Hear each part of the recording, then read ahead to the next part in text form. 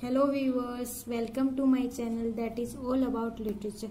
So today's topic is learner and learning. How a learner learns, that all we discuss in this topic. So let's start. First of all, we have to understand what is learning and how it takes place in our life, day-to-day life. So first is important. It is important in our life. Then it provides a key to the structure of our personality and behavior. How we behave and how our personality shows, that is in our learning. We learn something that is positive or negative, that shows in our behavior. We all adopt the things, so that is learning. Individual starts learning earlier in the womb of the mother, that is before birth. Individual अपनी mother के वोम से पहले भी जो learn करना start कर, even though वो learn करना स्टार्ट कर देते, like crying, hunger, thirst. These are inborn quality. We say inborn because after birth they don't adopt these things. This is inborn qualities and this is learned before the mother's womb. And here we will take this point. This is the important point, and experience is important role in learning.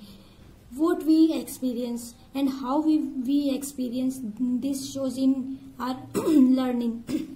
It is a dominant role in learning.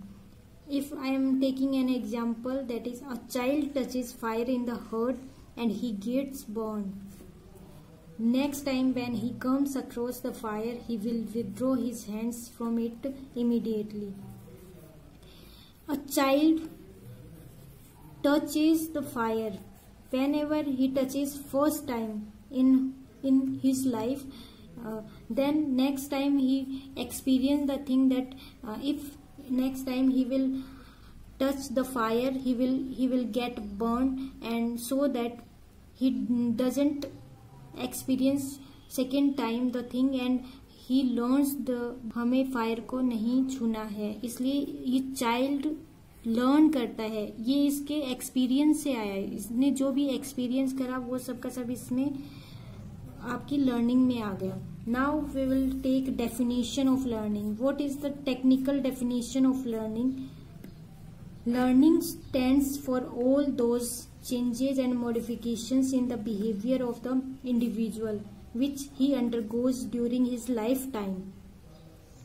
Here we take some hints like modification, changes, individual, and undergoes. These are the main hint of your definition. So we can say that what is the permanent change in our behavior, individual's behavior, that is learning. We can't say that is temporary. Temporary doesn't include in your learning. Permanent, only permanent, that imprint your mind, those things, that is your learning. Like if I'm giving some hinted words, individual experience plus modification in behavior plus permanent change, they are included in your learning's definition. Here we will take some views of thinkers and psychologists. They are most important in your exam point of view. In your exam they will take direct question and they will ask that whose definition is this and who told this thing. So here we say first Gates. Gates says that learning is the modification of behavior through experience and training. Here we will take experience and training. This is the simple definition and it is the most reliable definition of learning, and everyone takes this definition at hand. So here we will take a hint that experience and training. Then next, Woodworth. Woodworth is your most important in your exam point of view. Learning is a process of development. Process of development, that is the hint. Then your Crow and Crow. Learning is the acquisition of habits, knowledge and attitude. Here we will take three things like habits, knowledge and attitude. Every time they ask this kind of definition, you have to recognize the three words, that habit, knowledge and attitude. So after that you can mark your answer without seeing the options. So that is your Crow and Crow. Then Douglas and Holland. Learning goes on in accordance with certain laws.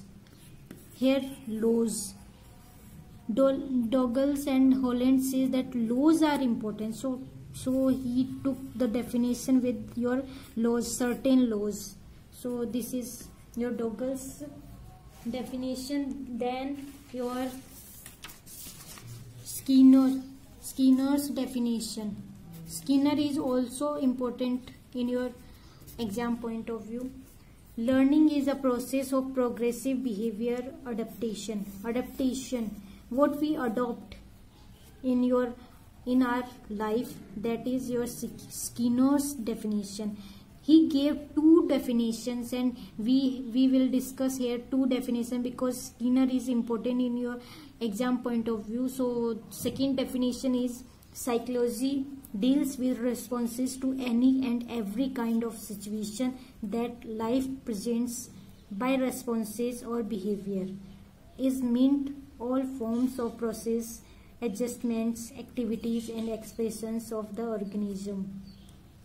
Here you will think that this is the biggest definition and this is the big definition. How we will recognize this definition? No, we will recognize by some words, and those words will help in your exam. So here we will first take your responses. What is the response? That is your Skinner's.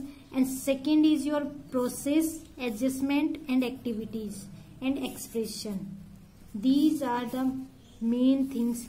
You in previous definition I didn't put things that process, adjustment and activities are not in other thinkers definitions. So here we will take easily recognize that this is Skinner's definition. So process, adjustment, activities and expression, and then responses are the main hint of your Skinner's definition. I hope you understand both definitions. Next, Thorndike. Learning is selecting the appropriate response and connecting it with the stimulus. Thorndike gave the stimulus. Thorndike emphasizes on stimulus only. So we will easily connect it with Thorndike.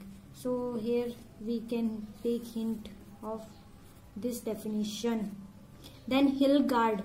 Learning is the process by which an activity originates or is changed through reaching to an encountered situation.